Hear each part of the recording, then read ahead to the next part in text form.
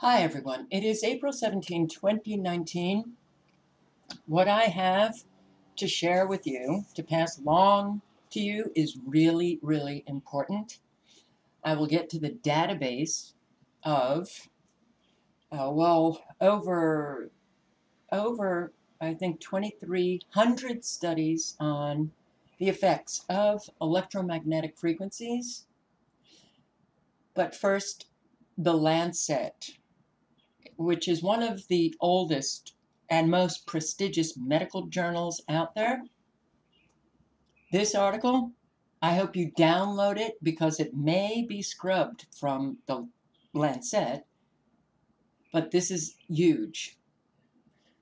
For those who are still stuck on, I only listen to the experts, I only listen to the real scientists, I only want authoritative studies, this is it.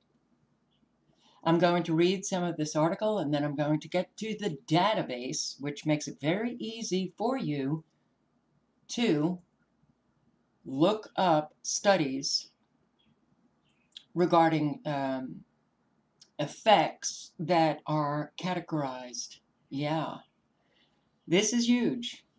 So I really do hope that you circulate this.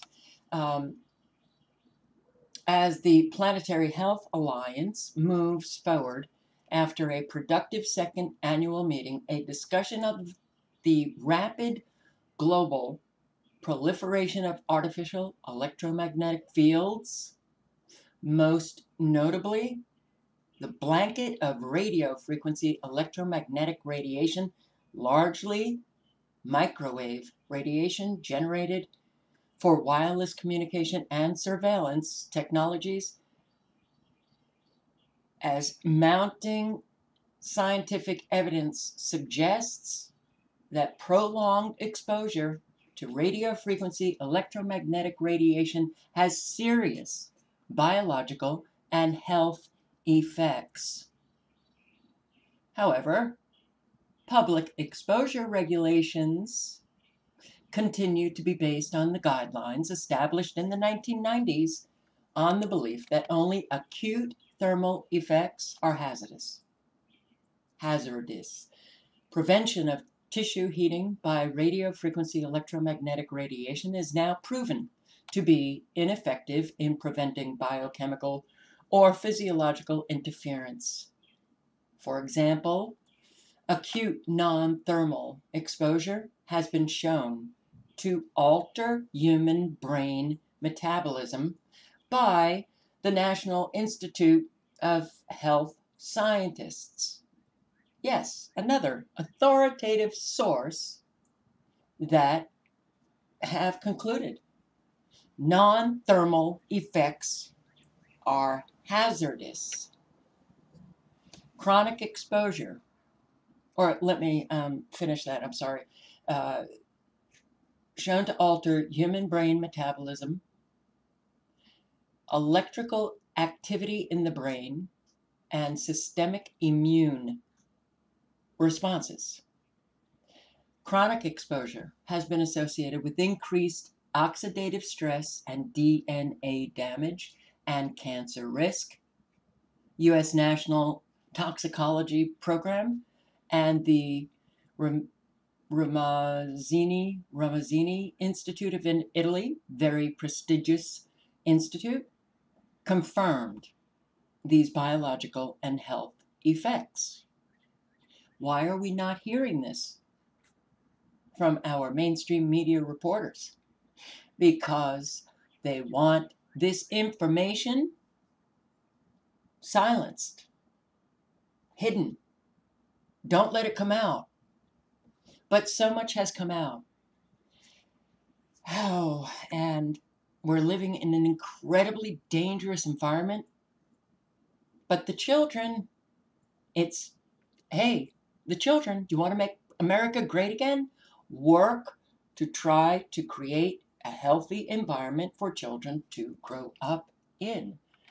Due to the exponential increase in the use of wireless personal communication devices, the infrastructure facilitating them, this increase You ready?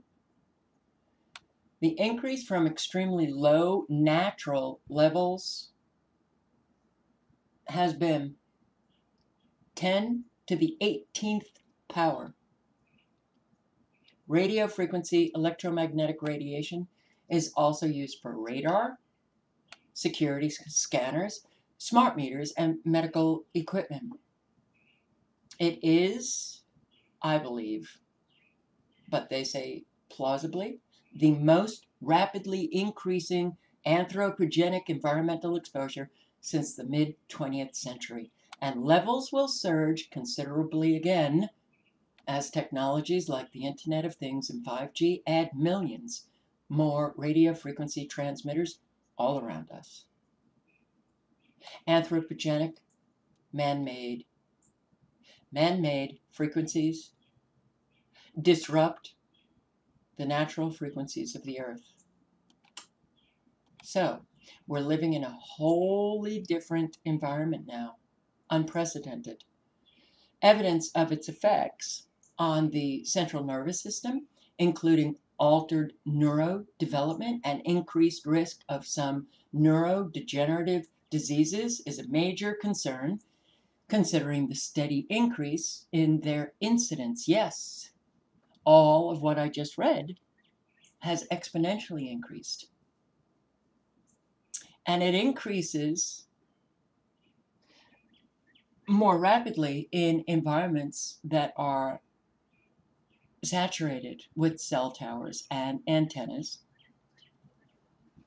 Evidence exists for an association between neurodevelopmental or behavioral disorders in children and exposure to wireless devices, and experimental evidence such as the Yale finding, which showed that prenatal exposure could cause structural and functional changes in the brain associated with ADHD-like behavior. These findings deserve urgent attention. Now think about the child sitting there with their wireless device, and many of these children are sitting there for long periods of time, even before they attend nursery school or kindergarten. Parents are giving these devices to little infants.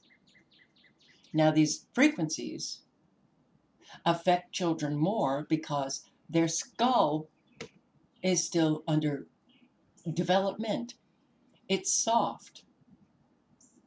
So it allows the frequencies to penetrate very easily into their brain. So then when they age a few years, they begin to exhibit ADHD-like behaviors.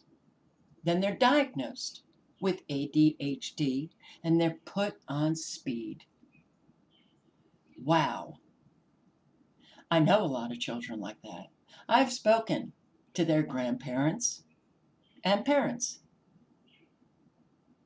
and their grandparents and parents did nothing. Did nothing. That is abuse. When you have the knowledge and you still let your grandchild or child sit there with these wireless devices, and then they're diagnosed and put on speed, you are abusing that child, really. And it's severe abuse, because you're ruining their brain. And that child will grow to have an awful lot of problems later in life. And guess what? The parent and the grandparent will point the finger at that child. Great, isn't it? Child set on a trajectory because of their neglectful and abusive parents or grandparents who do nothing. And then they get to be shamed and judged because their behavior ain't right. That happens to millions of children.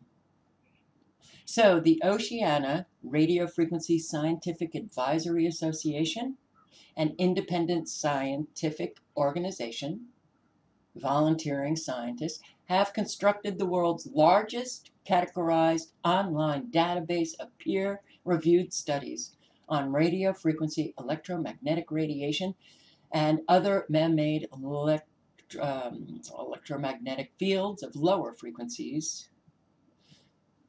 Okay, 2,266 studies. And here it is. So this is their homepage. And what you do is you go to resources, click the database, and I went to the newsroom first, which is very interesting. Yeah, check out their letters. And as I was checking some of this out, I came across this. Australia is now in the gold medal position for cancer. Australia, you have like the #1 ranking for cancer. And Ireland, skin cancer, you're in 3rd place. Wow. Okay. You can check that out. Here it is, the database, and you click on this link. Database. Well, let me do it. Here we go. Loading. All right. And it brings you right here. So if you have the title of a study, if you have the author's name, if you have the URL or the article URL, put it in right here, and then you can figure it out. But they will have a search or a button to click to get that article. My God, my brain is leaving me. All right, but what you can also do is, so this is for the article, and study categories, effects categories, study statistics. So I went to effects categories, brain tumors, cellular stress, EEG changes, biochemical changes, breast cancer. So all of these effects have been studied. These are the effects of our very dangerous environment with this wireless. And just now, 5G popped to mind. Well, yeah, it's the killing fields. This is what they're creating, the killing fields. Fatigue, altered gene expression, calcium influx, neurobehavioral effect, cognitive effects, brain development, blood-brain barrier permeability, auditory dysfunction, tinnitus, hearing loss.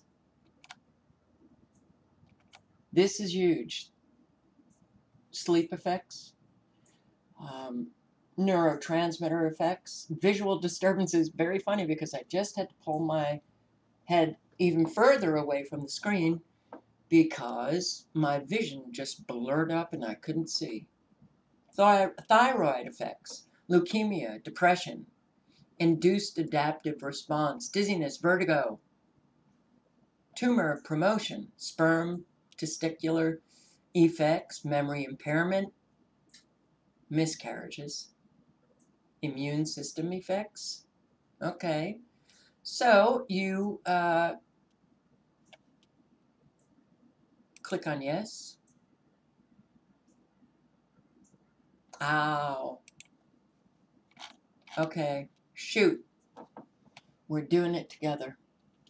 You may have to join.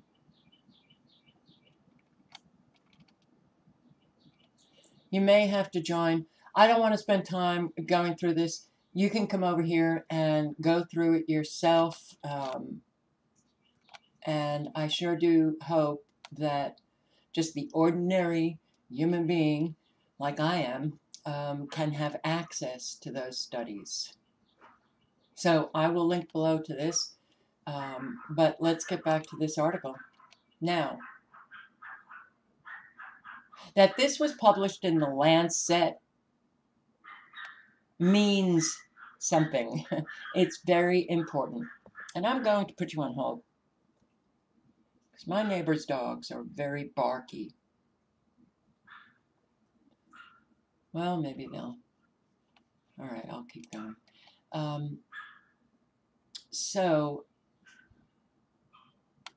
And the author writes, we have published our preliminary data on radio frequency electromagnetic radiation, which shows that 89%, which is 216 out of 242 studies, experimental studies, investigative oxidative stress endpoints showed significant effects. This weight of scientific evidence refutes the prominent claim that the deployment of wireless technologies poses no health risks at the currently permitted non-thermal radio frequency exposure levels. Shall I read that again? This weight of scientific evidence refutes the prominent claim that the deployment, a military term, of wireless technologies poses no threat to your health. What you are hearing from mainstream media, government officials, the President of the United States, when they don't bring up the health effects, they are lying to you, and they are directly responsible for the health effects that you, if you don't have them now, trust me, the cumulative effect, you will have them soon enough. It is unbelievable what we are living. When you have thousands of studies from real scientists proving how many adverse health effects are associated with this wireless technology, and we can't get through to people? But maybe something has happened. Their brains have been altered. Everyone I have spoken to, well, of subscribers, one subscriber, it took her 6 months to get rid of her Wi-Fi that she lived with in her home. Another 2 years. I have heard from subscribers that I have not met in real life that they have gotten rid of their Wi-Fi. But when I talk to people around here, in this apartment complex, they're sick, they're in chronic pain, their lives, due to the rather numerous health problems that they have, they will not do a thing. They're all still sitting in that Wi-Fi. They have no survival instinct. They don't care. They don't care. There's a cause and an effect, and they won't do anything about the cause. So they live chronically ill. What does that say about that human being? When they know that all they have to do is get rid of that Wi-Fi and simply get an Ethernet cord to wire their Wi-Fi. No, wait, said that wrong. Get their internet connection grounded with an Ethernet cord. That's all they have to do. They won't do it. They don't do it. They won't do it. And we're not talking mansions here. We're talking people living in boxes, little small boxes. No additional rooms except for the bathroom. It's not like they're carrying around a laptop all over the place. They won't do it. So something is wrong with our population when you find not just one, not just two, but it's kind of like a repeated experience. They won't do anything to feel better. Wow. All right. So, the weight of scientific evidence refutes the prominent claim that wireless technologies pose no health risk. Instead, the evidence supports the international EMF scientist appeal by 244 scientists from 41 countries who have published on the subject in peer-reviewed literature and collectively petitioned the World Health Organization and the United Nations for immediate measures to reduce public exposure to these artificial electromagnetic fields and radiation. Nothing has happened. The agendas must go on. Evidence also exists of the effects of radio frequency electromagnetic radiation on flora and fauna. It's killing plant life, and it is disturbing the navigation of birds, bees, insects are dying all over the place, trees are dying, plants. Okay, the potential effects of these anthropogenic electromagnetic fields on natural electromagnetic fields, such as the Schumann resonance that controls weather and climate, have not been properly studied, but we know the effect. We do not adequately understand the effects of anthropogenic radiofrequency electromagnetic radiation on other natural and man-made atmospheric components or the ionosphere, but we know it's very damaging. It has been widely claimed that the radiofrequency electromagnetic radiation, being non-ionizing radiation, does not possess enough photon energy to cause DNA damage. This has now been proven wrong experimentally. Radiofrequency electromagnetic radiation causes DNA damage apparently through oxidative stress, similar to near UV radiation, which has long thought to be harmless. There is an urgent need to address this electrosmog. A genuine evidence-based approach to the risk assessment and regulation of anthropogenic electromagnetic fields will help the health of all of us. My God, I can't tell you how often I think back. Walking through the woods, I loved being outside in nature. That was, if I could experience peace, that's where it was. It's all gone. And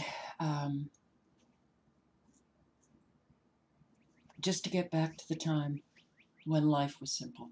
Jesus. All right. Well, we can't get back there when people refuse to open their mind, to look at the evidence. When people put their own convenience above their own health, when parents are putting this wireless technology in front of children when they know it's harmful, we are then dealing with a population of very sick, mentally ill individuals. That's why this continues.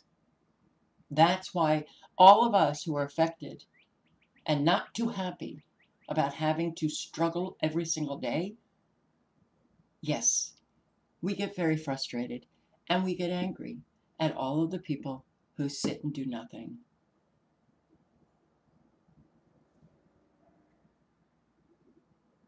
Some government health authorities have recently taken steps to reduce public exposure to radiofrequency electromagnetic radiation by regulating use of wireless devices by children and recommending preferential use of wired communication, the Ethernet cord. But this ought to be a coordinated international effort. We ought to be hearing from our president. We ought to be hearing from our government officials. We ought to be hearing from mainstream media reporters We ought to be hearing the truth. And we don't. Here are all of what I mentioned, all of the effects, and you could see that they had the end note number. Here's 7. Okay, the end notes. Studies. Okay. 19. Here, sleep, EEG alterations, effects of different pulsed modulated radio frequency electromagnetic fields, smart meters pulse, cell phones pulse, cell tower frequencies pulse, radar pulses, the extremely low frequencies pulse, and pulsating frequencies far more dangerous than if we had a steady stream. Microwave radiation from cellular phones increases allergies. Okay, so yes, very important information. Microwaves and Alzheimer's diseases. And the hyperlinks to the PubMed right here. Okay, Google Scholar. I don't like living how I'm forced to live. Talking to a subscriber today, a friend in Dallas, who is really struggling.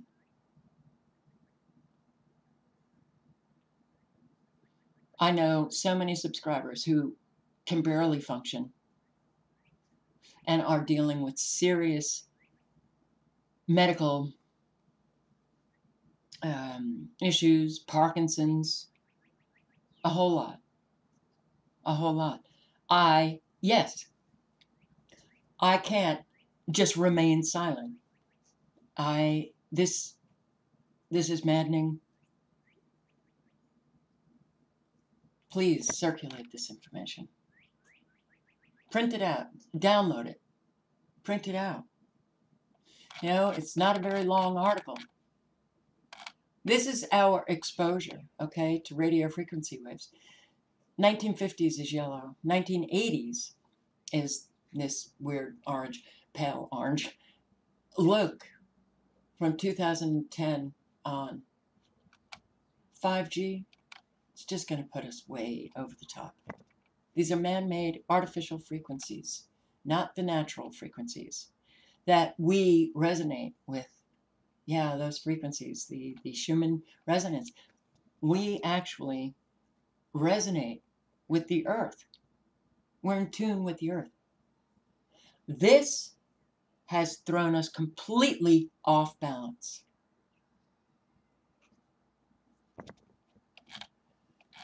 And yeah, well, for us who have worked very hard to bring ourselves into balance, you know, to heal the disintegration, it pisses me off. Anyway, all links are below. I sure hope that you are all feeling okay. Ciao.